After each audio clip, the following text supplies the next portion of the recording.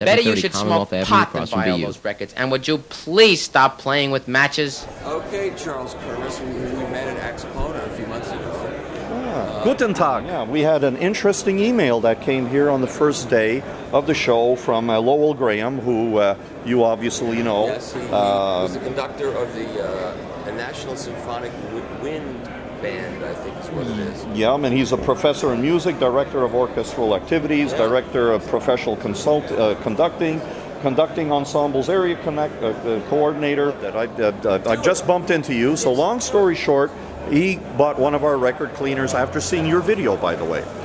And he's a curator of records for the last 50 years, and he's used do-it-yourself units as well as professional units. And open quote, end quote.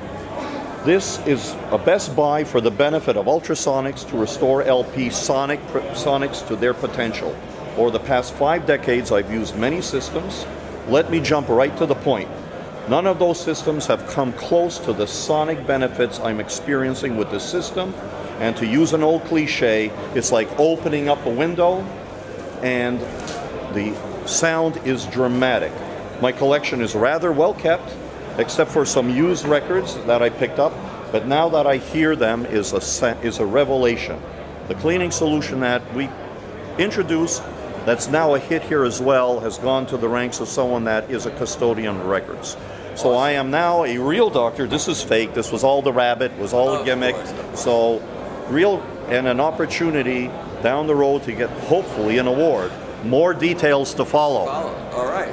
I like that. Hey. Congratulations. Thank you. And you're also a very nice man, because I know that you helped someone I know who doesn't have a lot of money get one of your cleaning systems at a reduced price. That was very nice. I appreciate that, and so does he. Yeah, we all love this business. We all love music, and it's nice when someone says you can look around and get good sounding sound. And this fellow, I was so touched by what he wrote and the feedback of what he's done. You know, he's a con artist who says that to everybody. That's okay. He's a very wealthy man, and that's how he's become wealthy. No, well, maybe I should do that then. I'm just kidding. He's a nice guy, and I appreciate that. Well, you should be getting the award because of your dedication of bringing information as it happens. Well, I'm getting an award by the LA and Orange County Audio Society this December. Oh, well, send me the invitation and I'll come down and I'll be there and I'll get you a rabbit. Okay, thank you. Cheers. Bye-bye. Okay, so now we're with our doctorate of vinyl, Charles. Greetings. And this is a brand new record. This is an electric recording company, limited edition to 99 copies, that was sold out as soon as it started. And I know they charged a lot for this record when it was sold, and it's all out of print now. An original pressing of this, by the way, from the 60s, you'll see on PopPsych for $5,000 and up. So this record has never been cleaned by anything. So now we're going to put it into this ultrasonic cleaner. Okay, very good. I'm just doing a little quick inspection here. If you recall last time, I did a couple of inspections for the master here, and we saw little gray areas, which is typically the start of fungus. That was a dirty old record. Exactly. So this looks pretty good. So what we're going to do is we're going to go and put this in our record restoration system. In here we just have 6 liters of water and 40 milliliters of 70% isopropyl alcohol. The alcohol is a degreaser, and this is a recipe that the CBC, Canadian Broadcasting Corporation, as well as the National Film Board of Canada in 1966 say is a proper mix to remove first the grease. So while this is running down for 5 minutes, what we're actually doing, if this was your new record that you bought, it removes the alcohol removes the release agent on the record. Okay, so in this case here, we're just letting it run. Okay, now this is something I don't understand. Okay. Because the people at the pressing plants say there is no release agent in their presses, and the people that make the PVC tell me that any kind of release agent that's put into the PVC formula stays in the PVC formula and should never come out. So I'm not sure I understand what you're saying. Well, what happens is a record is a living, breathing thing. Okay. PVC actually has a percentage upwards of 20% of sugar. Okay. So no matter whether it's a new record or an old record, that's why you're getting all of this contamination growing on, because it's a living, breathing thing. I get so that. now when we have the record you have to have a release agent on there. Yes, it's part of the surface. Part of the PVC. But you need to be able to clean that, otherwise your record, without cleaning with a solvent Here's what I understand. Okay. The release agent is bonded into the molecular structure of the PVC it has formulation. To release it, there is a coating on there. Either it's a powder. Where is it? It's right on top of the record. It's a film. But it's not part of the. It's not. It is on there. If you've seen how a record is pressed. I have. Okay. This is. I'm not trying to be argumentative, I but understand that. They don't like spray the metal part. No, it's part of the process. It's not a spray. It's released by the heat, and when the press actually comes up, it's a film that is part of the chemical reaction between the heat and the PVC. Okay. Okay, so it's part. So it is a residue. Okay. It is a residue, but it's not like cooking oil. Okay. So here what we're doing is, if this was a brand new record, we're just basically using, the isopropyl alcohol to aid in the degreasing, and not using ultrasonic. We're using a plasma wave. Okay. That's the first difference between the misconceptions. When an ultrasonic bubble rises from the bottom, it explodes. We call it cavitation. Right. But the cleaning action is actually a plasma wave at 500 miles an hour that hits the record with the solvent, and it's not a bubble. It's an actual wave. We've had 19 cameras underground here, if you want, I call it underground, that is looking at each angle where we have a light and we can see this cavitation. So it's not effect. scrubbing bubbles. It's not scrubbing bubbles, that's right. It's not Shark Tank. And the plasma wave is created by the bubbles? Exactly. Okay. Exactly. Okay. And that's where, in a design that does not affect a record or damage it, we need to have the right frequency of the bubble. Right. We need the right size of the bubble exploding. We also need to have power that's not strong enough to create that 900 kilometer hour or 500 mile an hour wave that will actually destroy your record. So is it power and frequency? Power, frequency, and angle. Okay. Everything comes into effect, and that's why over the last couple of days here, and you'll have a little picture that you can then present, you'll see where we picked up pieces of vinyl that have been actually... Not on this record. Not on this record. Okay. I hope not. I hope not. Been cleaned before. But that's what we've been picking up here. Not only that, but also soap. Right. And again, we've had a lot of issues where the Germans say, oh, well, we need a vacuum to vacuum things out.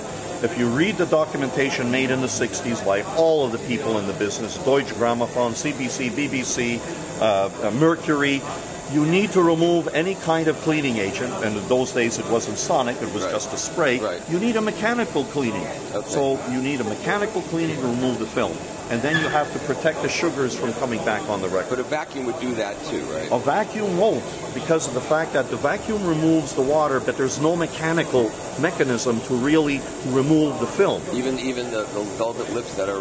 The velvet lips actually create a problem of a Venturi effect, where on the record the velvet now restricts air, but you just cleaned this section of record by having the record turn.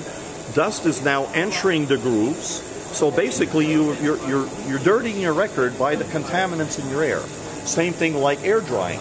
Whatever you have here, dust, like we have a headlight going up here or a flashlight, you'll see the dust in this area. Okay, so we've now done what normally we do with a new record. Right. We've used ultrasonic, the cavitation effect, and the exploding plasma just to remove any grease. Okay. So now what I want to do is I want to now use a surfactant, a proper surfactant that we mechanically work in. So what we've done and found is ultrasonics alone cannot clean your record. So we have a 1% ethyl glycol solution in distilled water.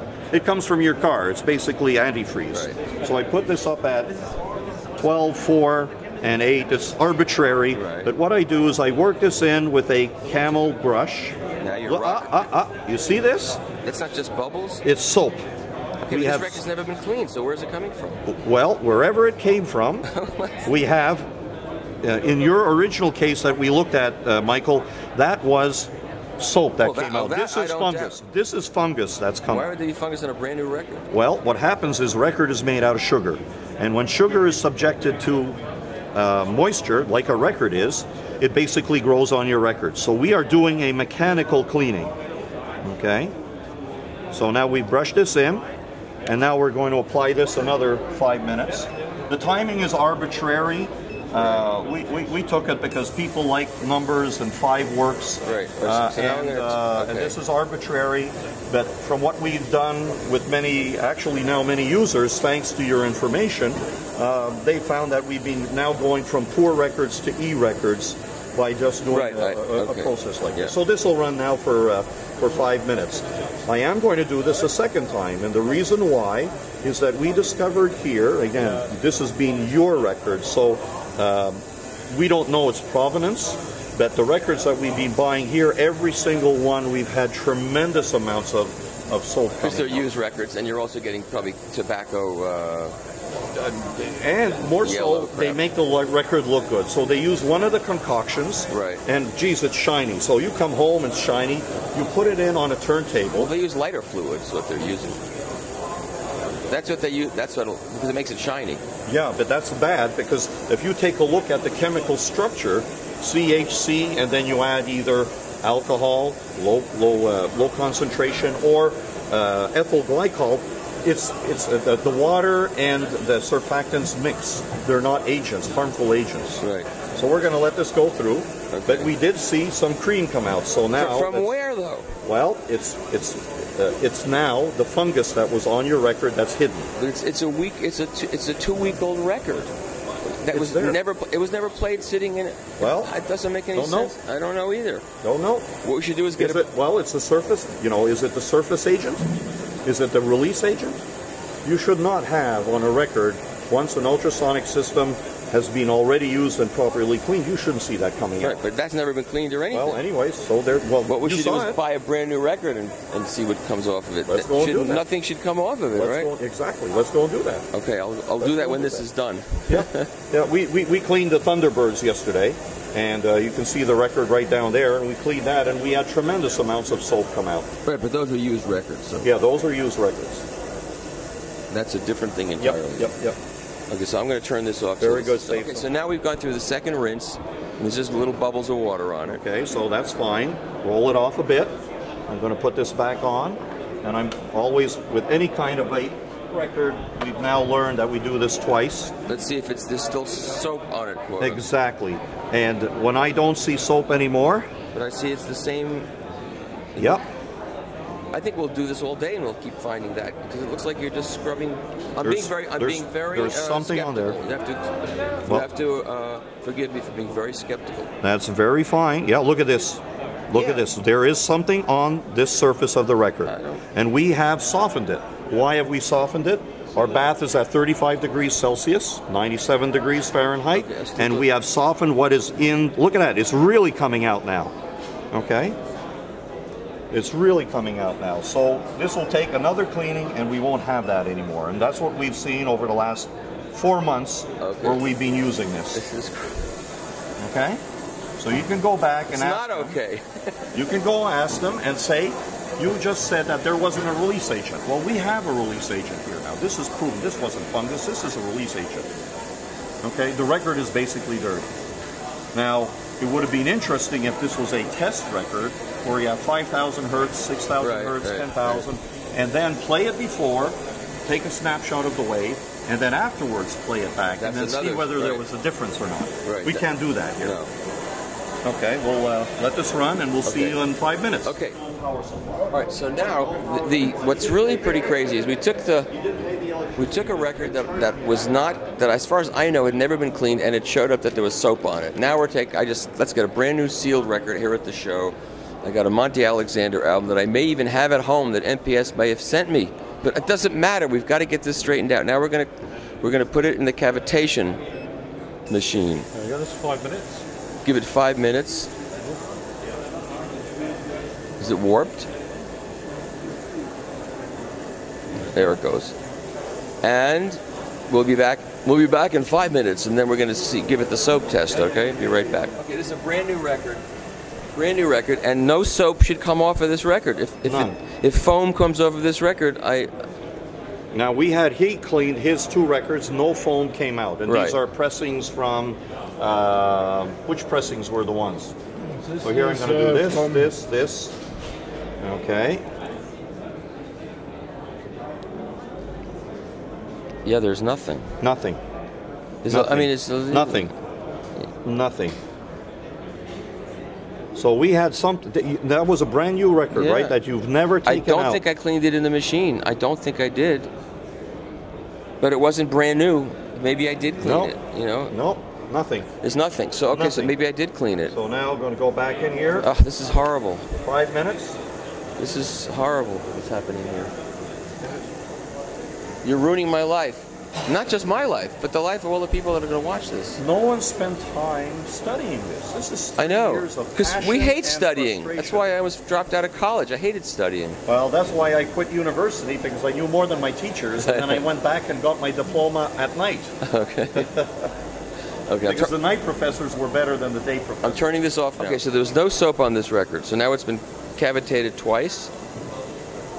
Yes, that's correct. And now we're going to dry it with a microfiber? Yep. So going back to the 1960s and the document that came from either the National Film Board of Canada, that was made by their record curator in '66, or the Deutsche Grammophon document in '52, and also the Mercury document that I found of '59, right. You need to have a mechanical method of removing whatever residue it is. Right. So here, all we do is we supply just a grade 1 microfiber cloth. Of course, they that's didn't optician's have cloth. they didn't have that kind of microfiber cloth in the 50s. They used something not as good, right? Something is not as good, but it was still lint-free. So they called it a lint-free Glassischte cloth, which was for glass making. So that's what the curators use. How often do you have to change those? Well, what we do is we just wash it. You just once you're finished with your records, just rinse it with just lukewarm water and then dry it. Dry it. That's all. Like air dry. Leave it air dry. Okay, that you can air dry. Yeah, that's correct. So now I've done this. Now something was interesting where in the 60s, Dr. Watts created in England the Watts parastatic brush. Right. And they had a very unique method of organizing the felts. They had a patent on it. And if you remember, it actually was a circle, and you put in a foam piece that you either wet in water. Right. I bought mine in '71. Right. This is the same material, the same design. So we now remove any water that's left over. And so you're making one of those now? Yeah, this is it right here. And that comes with the system. And what this does, it removes whatever we have on the record surface. So again, it's a mechanical action. If you use air to dry it, you're drying whatever was on the record, leaving the film, which your needle picks up. Right. And also it brings dust in. So we're trying to make this as virgin as we can. The same thing, if I have a vacuum system bringing this out, you have dust particles that come, they land now at accelerated volume, it sucks them in. Right. Yeah, so it's labor intensive, but for the love of records, that's what you do. Okay. It's the price we have to pay with it's not a compromise, it's the right way. Okay. So then we bring this over to our turntable. And we see how warped it is. So now what we do is typically take, just a little can of air spray, Clean whatever. that, right, So just clean it off, whether it's a cork surface or whether it's a vinyl. And we put the record on. And this would normally be turning. Right. Obviously, we didn't pay our electrical bill here, so this hasn't happened. It doesn't look too warped from that angle. No, it doesn't. No, I don't know. Whatever it was. Okay. So here, what we do now is we use the same 1%. The same that you used over there? The same. It's because it's antifreeze from your car basically, and it's an antifungal. So when you just spray it like this on the camel hair brush, just a light, turns just a light mist, just to get whatever fungus is still among us. Exactly. Okay. So now this will then, in theory, obviously I'm going to have the record turn and just bring this over the record once. I gotcha. Over twice. It also is a gentle polish because it's going into your groove. Nothing's being left in the groove, so now the sugars on the record are not going to be picking up fungus. Right. And then you store it nicely in a, anti-static. Right. Rice paper. Rice paper, That's what I like. but don't use the ones that are PVC based. Right. Because that defeats the purpose. You need to have also circulation of air inside. So when you're playing a record, we go back to the same tools that we've provided you with. And that is, again, now if I'm going to be playing this record, I'm using again my parastatic felt for the anti-static. Right. Okay, and the record's turning, and this is the way you normally remove it. You don't just go here and line it up because you want to use it like come from Canada, so it's like a shovel, a road grader. Right, gotcha. Now so off we go. And the other side. And then the 1 million carbon fibers will remove the dust, so this will be turning around. Right, and very gently. Very, yeah, absolutely. I see people press down it. It's the opposite of what you do. And what's worse, when you press down, guess what happens sometimes? You deform the carbon fiber, and you. Yep, exactly. Yeah. And some people even then end up with the edges. So records are fragile. Of course they are. As are egos, and you're destroying mine with this whole thing. But that's fine. That's fine. I'm okay with it. Well, hey, look, I learned a lot too. Yeah. And believe you me, I have one of the machines at home, and I've been doing my records for 25 years. Yeah. So, and it's with all due respect. In the document I read from the National Film Board of Canada, just type it in, 1966, you'll get it. It's the curator, Bernier or someone.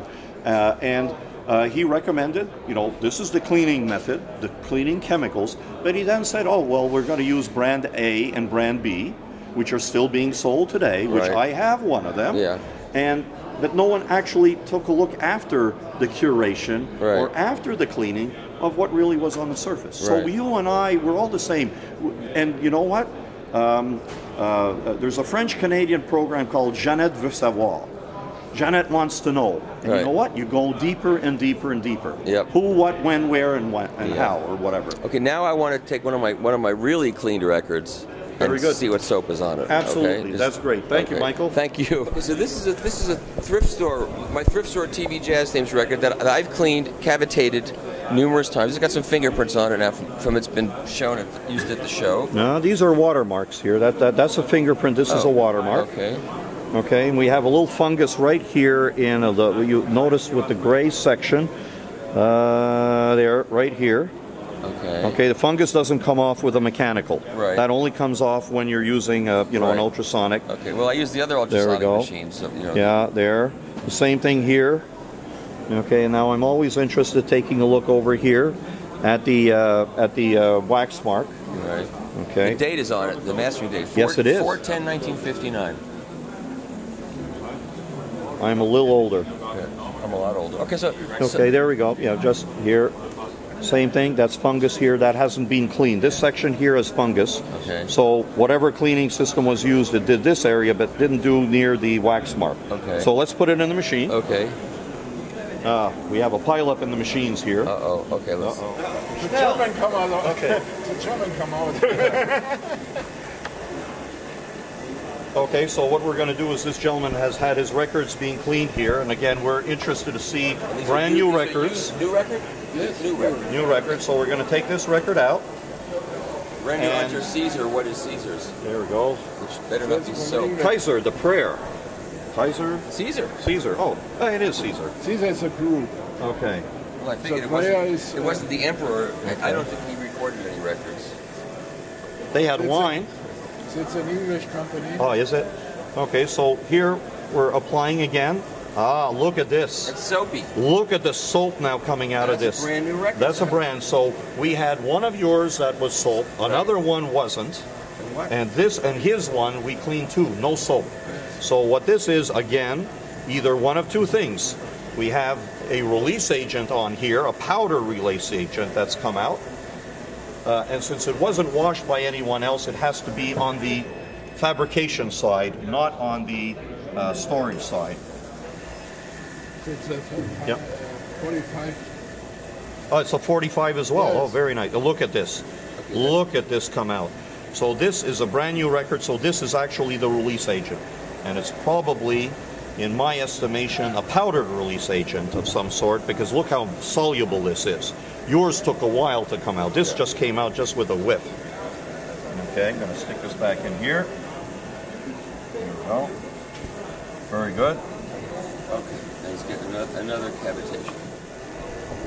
So this is why you clean new records, because they're dirty, for one thing, and they may have. I still have to deal with the mold release. Yeah, but you know the interesting issue here is, again, if this was just played on a turntable, heat is generated by the stylus. Right. If we happen to have dust in there, we're now accelerating, whatever is coming on the record. Right. And we always wonder, how come on a brand new record we have pops? And we shouldn't. We really shouldn't. Very good. And there was a joke, by the way, where Michael said that this record here in the back. We'll do the film joke. Okay, the film joke. Good. Yeah, yeah. Wait. The only records that have pops on it are Louis Armstrong records. Yeah, they have to be there. That's his name. Okay. All right. Good. Yeah, taking my Somerset record of TV jazz themes, which has been cavitationally cleaned at home, and of course is a used record that came from a thrift store. So let's see what happens in here. We'll see when it comes out.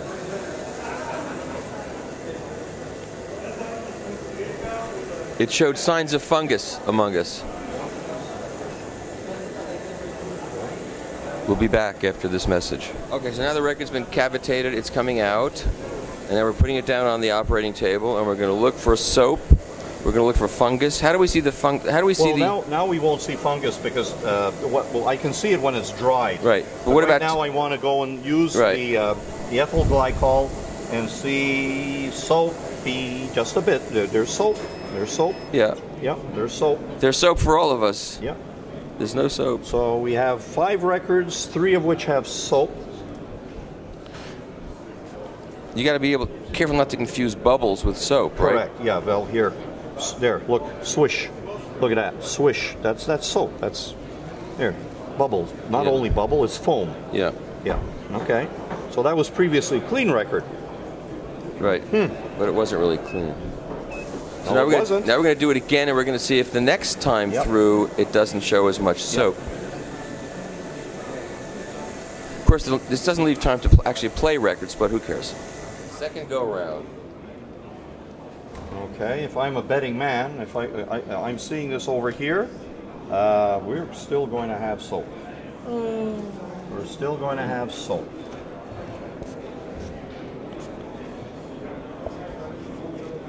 Yes, lots of soap. This will probably take 4 or 5 cleanings to get rid of this. We're not going to do that, though. No, but this is what we've been seeing with a lot of the records that people have been bringing in, just bought, and people that have used other systems. It takes 4 or 5 times to get soap out because those systems now, don't. When you say soap, what is it? What's the definition of soap? Well, it's the cleaning agent that has never been removed from a prior application. So it can be any kind of. When you say soap, it's not literally. It's not necessarily soap, but it's whatever was used either prior to the cleaning or something that you didn't add but was never removed by ultrasonic cavitation, because you need to have some mechanical method in order to break things. Right. And that's our kind of little swing, because we're not only using ultrasonics, we're using some mechanical work. Right. And like we used to do with a brush. Right. And if you read again the BBC documents and Radio Canada and whatever, they say use the brush, use the water, distilled water, clean, rinse, whatever. I mean, they weren't even talking about ultrasonics in those days. Okay, so now it's in one more time. Yep. This could take more than one more time, but I don't have that much time. The show's over in a couple hours. I want to see a few more rooms. Well, you'll be able to do this at home, so we'll let you work with one of these, and you can then play all night. Yes. Then I can play and listen and play. Yes, absolutely. Do it, but I'm just going to dry it. Okay, yeah, we're just going to dry it now. We're not going to look for another layer of soap, which might be on there. We're just going to dry it and see whether we've defungicized it.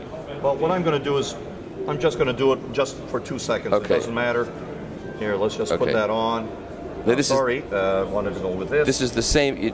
Oh, there's still soap in it. Still. Look at this. So this needs more cleaning. That's crazy. So anyways, I am going to just dry it, and then you can play at home. Right. How often do you change the water that's in it? I normally change the water between 15 and 20 records. Okay. And I do that no matter what. And you don't use plain tap water, do you? No, I use distilled water or deionized water. Reverse osmosis water. No, don't need to go to that extent. I mean, I have a system in my house. Yeah, the DI works. The DI works, and then you just add. Look, it's all again still. Yeah. So there's still crap on here. And then just mix with 70% alcohol, 1.4 ounces. Yeah, this still has. That's for this particular part of the process. Yeah, so whatever was used with this record certainly didn't clean the record. And it got one cavitation. That's all. Yeah. Which is probably good, because more would have taken off more of the high frequencies. You're saying? No, not with this system. No, with another. When I did yeah, absolutely. Now, if you take the top off of this, are you going to see pieces of vinyl in there? Let's take a look. Very good point, because yesterday, guess what? There's vinyl. There's vinyl here, and actually it looks like they're clumped. It's because vinyl is static. Okay, so it gets together, but this in theory is just, there you go, it's just there. It's just the vinyl dust that has been, the record's been subject to a high frequency ultrasonic that has basically taken and sandblasted a record, and it remained on the record's cracks because it was never cleaned properly. Wow. And that's what we've been picking up here. We didn't find this in Chicago last month. We've been finding it here.